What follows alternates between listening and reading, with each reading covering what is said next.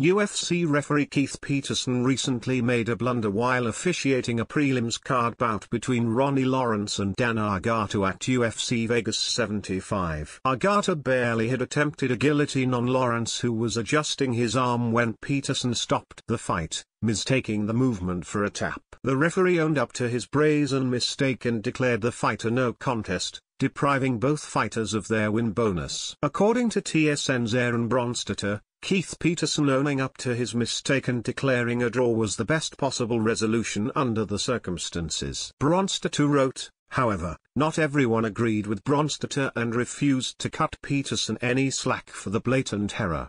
Many agree with former UFC champ Dominick Cruz, who was on commentary duty at UFC Vegas 75 and slammed Peterson's officiating yet again.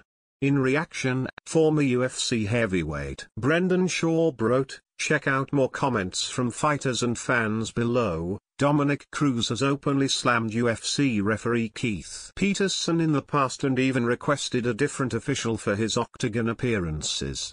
The beef started back in 2020 when Peterson stopped Cruz's UFC 249 fight against Henry Cejudo late in round 2 after Dominator took a flurry from Triple C. Dominick Cruz immediately protested the stoppage and even went on to claim that the referee was smelling of cigarettes and alcohol." The former champ said in his post-fight interview, "Catch Cruz's comments on Keith Peterson below.